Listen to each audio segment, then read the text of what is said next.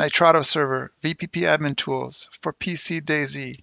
This works. This is the second video I made, and this time I know it works. I've gone step by step. Follow along with me, and let's get it going. Let's go. All right, so it's a brand new server, Nitrado DayZ PC server. I did a reinstall here, and then I waited about 20 minutes, and then I stopped the server. So the server stopped. Then I came to Settings, General, and I gave my server a name here and a password, and then I came down here and I did Save Changes, and that is it. So now we are ready for the next phase. I'm going to test that in the DayZ community launcher and see if we can find it. All right, so first problem, as is very common, looked in the community tab, could not find my server, Toronto. So what did I do? I came down to Direct Connect, and as you all know, this is finicky, but I got it to work, and here's how I did it.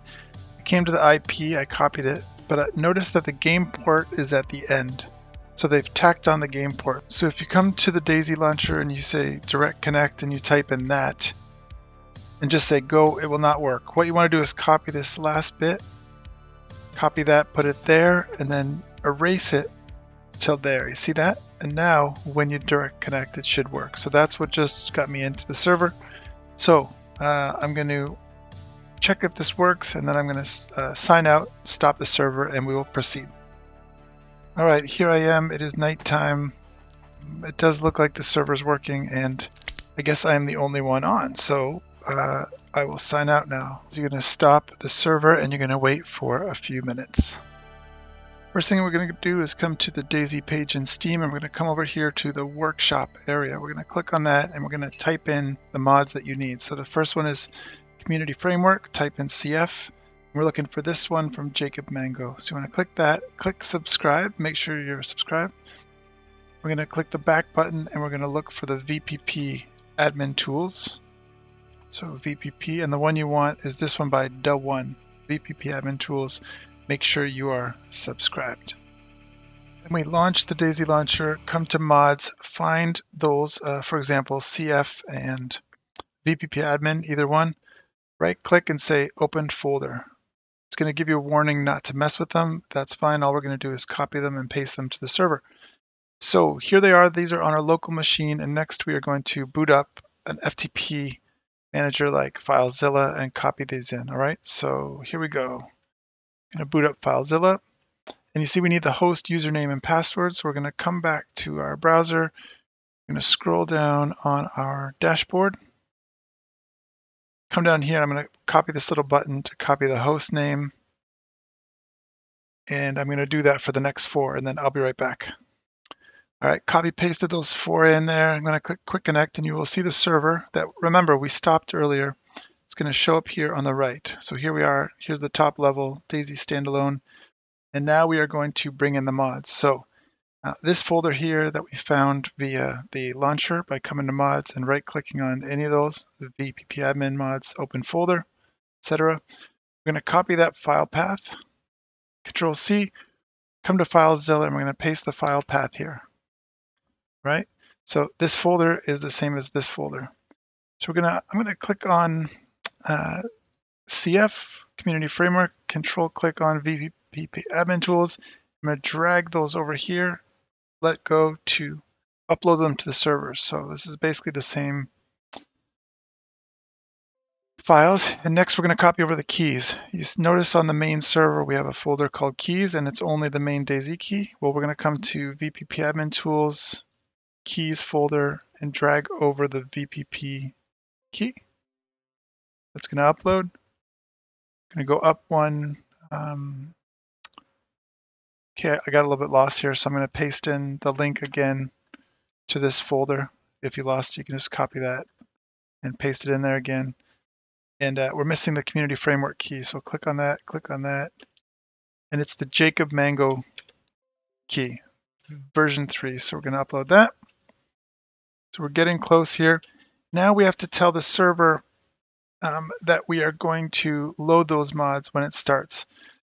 So what are we going to do? We're going to come here. We're going to come to our settings, general settings. Wait a moment. We're going to enable expert mode. And that will allow us to see this thing down here where it says additional mods. If we hadn't enabled expert mode, we would not have seen that. Now, note for you, if you didn't name your server before, this will disappear, and I think you have to name your server in some text files somewhere, but no matter. So here we go. So we're going to say additional mods. We're going to enable at CF, that's for Community Framework, semicolon next mod at VPP Admin Tools. Make sure you spell this absolutely correctly. If you're unsure, come back to the folder and look at them at VPP Admin Tools, etc. Okay, so again, I'm going to save my settings down here. Now at this point, what we're going to do is we're going to start the server again, and we're going to stop the server, and hopefully that will create under this VPP Admin Tools a folder with permissions that will allow us to say who's going to have access to the mod. So let's try that. I'm going to start the server. Coming back to dashboard. We've saved those settings. I'm going to start it. We'll wait 5 minutes. I'll stop it. I'll come back and we'll go from there to see if the permissions have been created. All right, so we are rolling now. I have stopped the server and I've come over to FileZilla. Now keep in mind, it's actually not in VPP Admin Tools. You need to come down to Config, double click that, and then we want to look under VPP Admin Tools under Config. We want to look for the permissions folder. So the first thing we want to do is click on Super Admins, and we want to double click that. Double clicking on the admins to download it, it's going to overwrite this local file. That's fine. And what you need to do is you need to get your Steam 64 ID. And you see here, I right click open, and it's going to give you the direction. So here's how you find your Steam 64 ID.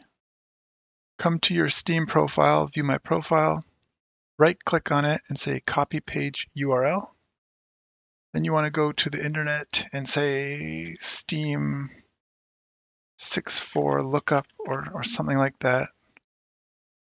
I'm going to paste that, lookup, and you see here, Steam 64 ID. That's what you copy right there. So we're going to come back to that text file and we're going to delete all this and we're just going to say put it there. So if you want to have your friend also have access to the mod, paste their Steam ID in there, etc. Okay, we saved that. Then in FileZilla, we've saved it. We're going to upload that on top of overwrite the old one. Getting very, very close here. Okay, overwrite. Also in that folder is the credentials. You see this? So we're also going to double click that. And then here we are. And we're going to right click and open that. And so I'm going to put my password here. So let's say the password is, let's just call it Apple. Okay. So here we go. I'm going to click save. I'm going to drag that up. I'm going to overwrite it. Remember, when you double click on this side, it downloads it. And here you don't want to double click to re-upload it. You want to right click open with in your text editor. So this should say Apple now. That's the password. And I believe that is all we need to do. So I'm going to just to go over that quickly again. You should have uploaded the mods here. You should have put the keys in your keys folder. You should have all of this. In the Nitrado, you should have come down to settings, general, and enabled expert mode, and then come down and tagged CF, this spelled correctly. Then you wanted to go to your dashboard, start the server, stop the server. Then you want to come to the main DayZ standalone folder and not look in VPP Admin Tools, but come down to Config, then VPP Admin Tools, then Permissions, then Super Admins to put your Steam 64 ID and the passwords under credentials by downloading them, editing them, uploading them. All right. So we should be good to go here. I'm going to start the server. Okay, server has been started. So we're going to copy that IP address in case we can't find the server here. Surprise, surprise, we can't. Say direct connect. We're going to paste that IP in there. Remember, we're going to take off these last few numbers. That's the port, and we're going to paste those there. We're going to take off that colon. I'm going to say connect. I think it's going to ask to set up the mods. These two, yes, they are already downloaded. Okay, so this is my password. What was it? Okay, that's the server password. It's not the VPP Admin Tools. And hey, we are looking good here. So Let me allow this server to boot up, and I'll see you here in a moment. Okay, here we are. That glow stick is still here, and good news, it worked. Now the way we're going to enable it is we're going to press the end key to turn on the VPP Admin Tools. Notice we have that password, so you remember I entered it was Apple. We're going to say OK, and now I have been successfully authenticated as the admin. That was because of the Steam 64 ID. So the way we toggle the mod on is by pressing the end key, and you can see that it's on or off. And then once it is on or off, the way we bring up the interface is the home key. See that? So that is the toggle for the home key. All right, that was pretty much it, but I will just show you a few basic functionalities here if you want to know them. So first thing we're going to do is let's change the time of day because it's kind of dark. So we're going to go weather editor. We'll change the hour from, what is that, from 21. Change the hour from 21 to, let's make it 09 a.m. We're going to click apply, and let's wait for a second here.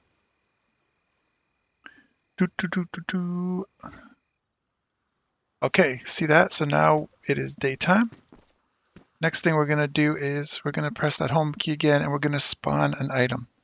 So let's, as in my last video, let's span a cola. Now, when you double click on it, by default, it will spawn to your inventory. I should also warn you, you see these things overlap, so the UX is a little weird, but okay, so you see here, spawn in inventory is the default. So if I press my tab key, you see I have my cola. Another option is to, again, pressing the home key, you could spawn on ground. So if we do colas now, you'll see that it's spawned on the ground. And a good one to know is to spawn at cursor if, for example, you want to spawn a car. So home key, let's filter a little bit here by transport. We'll do a sedan. And if you do it at ground, you might get trapped in it. So I'm going to say at crosshair. Here you go. Sedan. And there it is. Press escape to get back to it, and you're rolling. So everybody, thank you so much for watching this video. Geez, I gotta tell you, it took me so much time and it drove me crazy. So I hope it doesn't drive you crazy, and I hope you can get it working.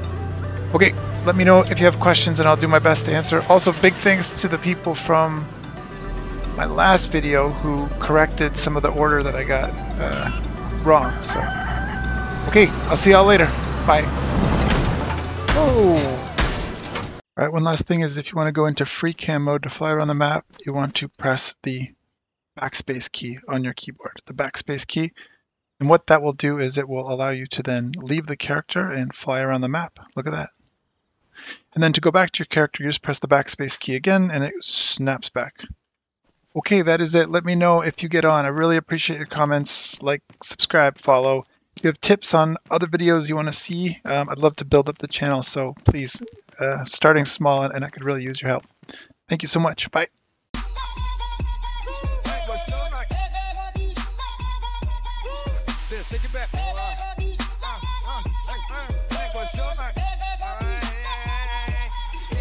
Make it back, see mommy. Saving no frame back up. Man, fake running into it. You getting green in this one. Oh, hey, are you still here? Okay, I'm just like flying around here, having some fun. In the backspace, it looks like the mouse wheel will speed up the rate of camera speed. You see that? So forward mouse and backward mouse. The Q key seems to go up, and then shift is a boost. So you want to do like fly-throughs of the Northwest Airfield or something. Here you go. That is really cool. Love that.